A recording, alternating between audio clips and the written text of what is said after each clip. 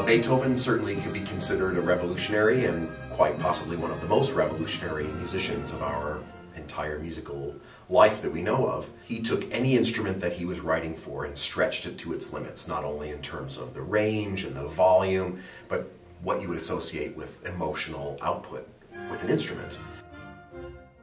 Beethoven was well aware that he was losing his hearing when he wrote this Eroica Symphony, although a lot of the material that he used came from before that time. That awareness would have happened.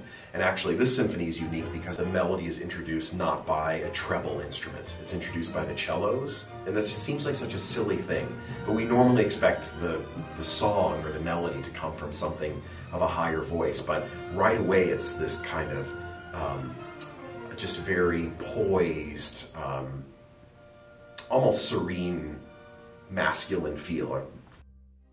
We start to feel this swing of the music, and then suddenly he starts to have these opposing angles, these accented hits that the orchestra has, and that's what really bothered people a lot when it was premiered, because they felt just at the moment they were getting into the music, suddenly it would have this sharp, jarring diversion, and that was a function of how he composed the first movement. Beethoven, one time, composes this concerto for 3 soloists, not one, and so we have a violin, cello, and piano soloist. The concerto is an incredible dialogue between the three solo voices, amplified by a full symphony orchestra. So I think some of the distinguishing characteristics of this particular concerto, written for a nobility, is all the music does have a sense of poise, a little bit different than the symphony, which I feel like is a little bit more of a tussle, and there's more angst and more searching and more of that kind of a narrative.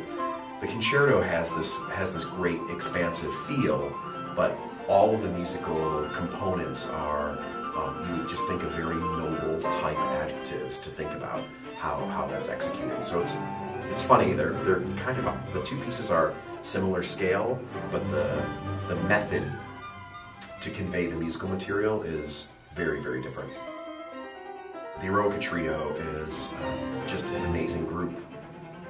One thing, they've just played together for such a long time, and they've played this concerto so many times that I think our audience is really going to love that interplay and just that sense of shoes that fit extremely well. So whatever their interpretive take on the piece, it's going to be in consideration of hundreds of performances of the piece already.